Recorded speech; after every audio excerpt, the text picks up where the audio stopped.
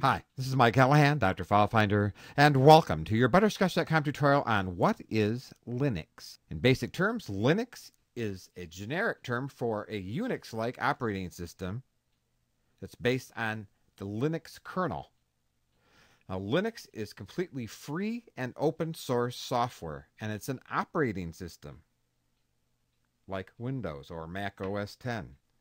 The name Linux comes from the Linux kernel, which was written in 1991 by Linus Torvalds. The Linus in his name is what gave rise to Linux. Because it's free and open source, there are a number of variations of Linux that are called distributions.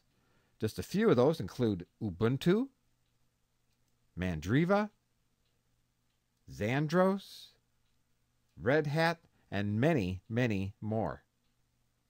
So, Linux is an operating system that's open source.